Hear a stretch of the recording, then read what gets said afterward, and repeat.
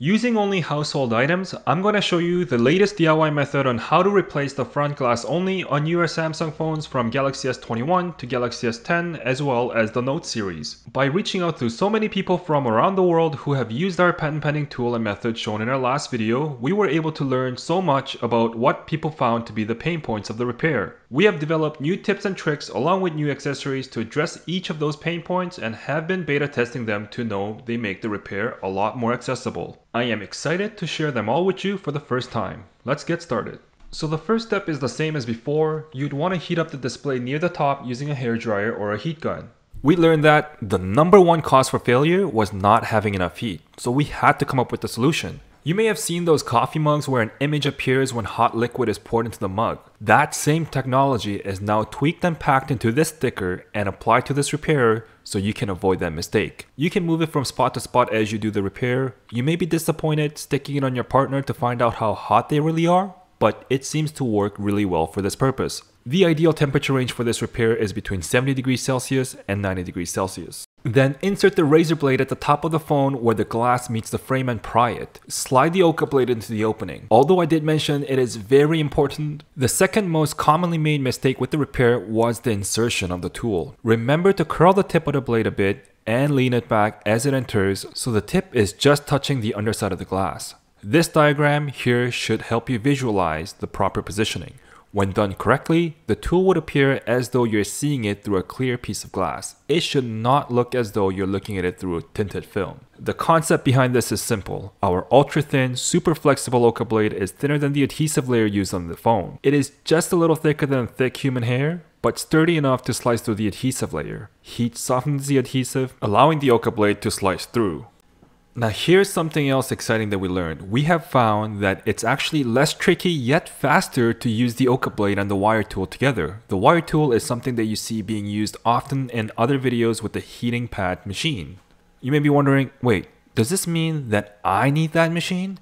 No, because we also custom made our own gel pad to hold the phone still while this repair is being performed. This gel pad is specifically designed for this process so it won't melt or distort due to heat while offering great holding strength and sticks to any clean surface.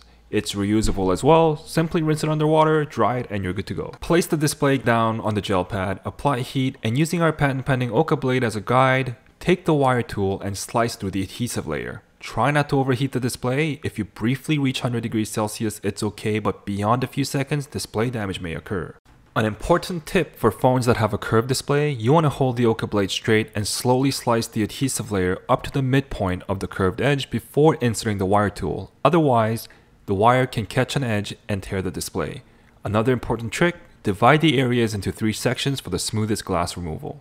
Not sure why it isn't mentioned in other videos, but I found that the wire tool often gets caught, whether on an edge of a broken glass or edge of the speaker grill cutout, just to name a few. When this happens, simply use the Oka blade to bridge the 2 sections, and now as long as the wire is pulled under the Oka blade, the wire will be able to clear where it was getting caught before. I do want to stress though that as with most DIY how-tos, whether it be home repair, car repair, or cooking, the process looks easier in the video than it actually is. When you consider the cost of getting this done by a shop being as much as a new display, which I think most people can install, worst case it's not much of a loss, but it's still going to be an L to your confidence, so please ensure each step is followed carefully. You can indeed still use the Oka blade exclusively as shown here, but the new method is definitely easier. When it comes to removing the glue residue, the method shown in the previous video still stands. This, however, can be quite tedious and time consuming. I'm going to save some time here and use an electric glue remover. We offer an inexpensive battery powered version for those that want to save time. In fact, if you think you'll be doing this repair more than once, I highly recommend it.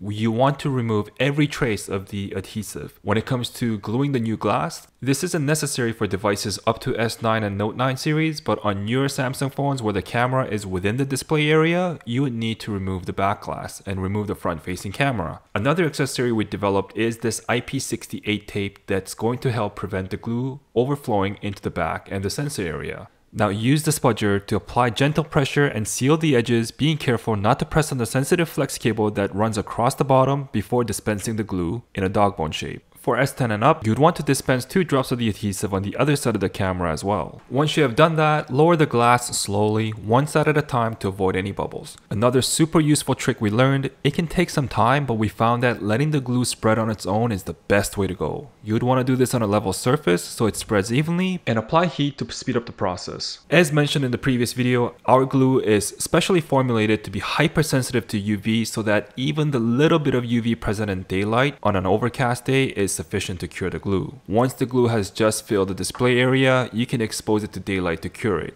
On a sunny clear day, it will tack up in seconds and cure it under 5 minutes. We have a mini UV light available on our site as well for those who want more flexibility with the timing of the repair. I want to thank you guys for sticking around until the end of this video. For a limited time only, you can use the code YouTubeDIY and receive all 4 of these accessories free of charge with our new kits. One last tip, if you want to practice and get a feel for it, you can easily find broken displays on eBay for around $10 to $15. There you have it. What do you think? Let me know your thoughts, questions, concerns in the comments below. I want to make a video on how to replace the glass on Google Pixel 3 to 6 as well as iPhone X to 13. I find they're a little easier than Samsung phones, but which one should I do next? Let me know in the comments section below, and I hope you all have a great rest of the day.